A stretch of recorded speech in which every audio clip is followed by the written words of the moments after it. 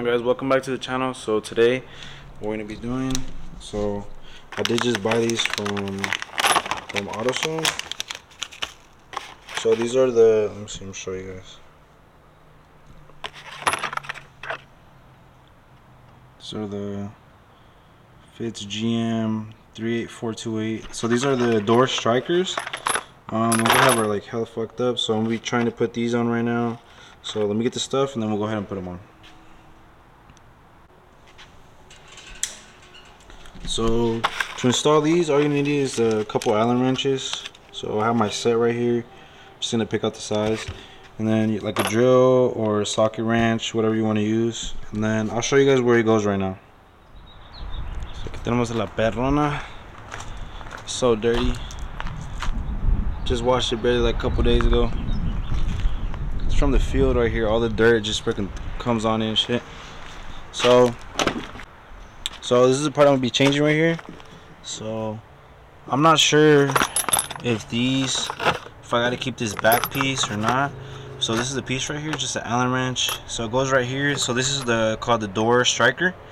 So mine's all messed up. I have like electrical tapes.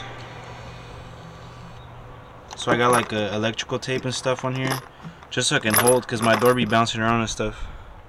So I did manage to get it off. So as I said, it was just the Allen wrench. Take it off with this big old piece.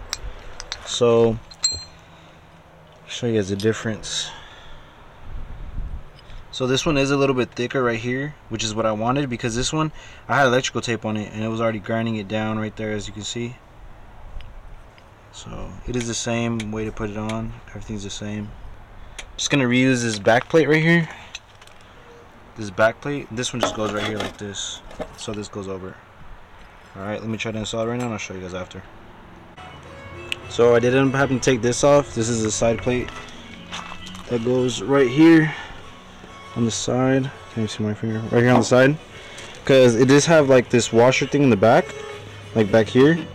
So mine did fall when I unscrewed this, so I had to get it from down here and pick it up and just hold it, screw it in. It's pretty easy. This is what it looks like after. So now I just got to do the same thing but on the other side, same process and everything. So now I'm on the other side. So as you can see, this one was on life support. Look at that. Just rubbing the whole top and everything. I have the electrical tape on this side too. So it's just gonna be the same process, and then I'll show you guys when I'm done. So there's how this side came out. This side actually came out better than the other one. So I have it all installed and everything. Check this out. Look at that. What OBS, you know, closes like that. Look at that. You don't, no force. I used to have to slam this door as hard as I could, and it still wouldn't even close. Yeah, so it was a pretty easy install. It was about 20 bucks from AutoZone. I'll put the link in the description to buy them. Easy install, just one screw and that's it, or whatever you would call that. And then I'm sure if you own an OBS, you do have the same problem as me, that the doors were shaking. They shake when you drive and stuff like that. So this worked for me. I'm not sure if it worked for you, but just an easy little install. 20 bucks. Worked for me. So that'll be it for today's video. Thanks for watching. Please like, comment, subscribe. Stay tuned for more.